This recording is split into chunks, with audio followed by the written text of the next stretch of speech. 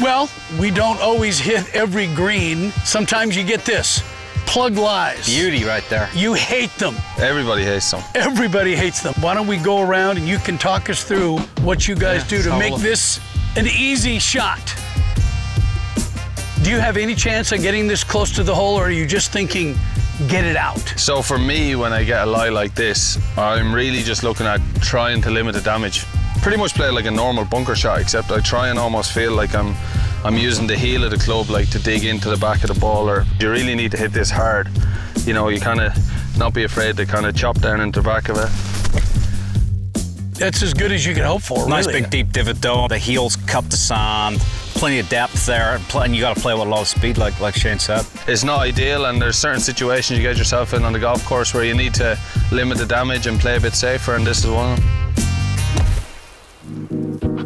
Graeme, why don't you talk us through how you're going to get this out and hopefully get it close? Yeah, I'm not a big close face guy or a square club face guy. I'm a little like Shane. I like to try and lower the handle so that I'm kind of activating more the heel of the club. The heel typically has a little less bounce, so as we get low with the handle, wide with the stance, and really get that handle in low, because it does two things. It makes that head go up in the air and get vertical, but it also helps the heel of that club kind of do that digging that we need to make that ball kind of pop up.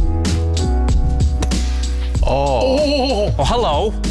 I would say that was a better lie than I had. Yeah, that was a better lie. But he would say that, put though. It in there. He would say that, though. He's only Ireland's most competitive man.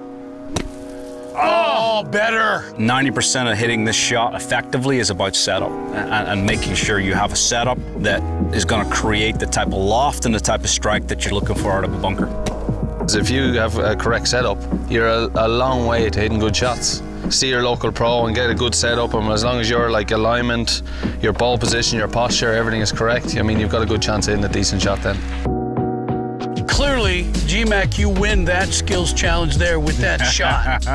But you're the older, more veteran guy, and you gave yourself a better lie. Well, according to Lowry, my lie was better. Who knows? Who knows? Well, that's how you do it. Plug lies. Yeah. Thanks, Shane. Thanks, Jake. Graeme. Yeah, that was good. Thanks guys. Jake.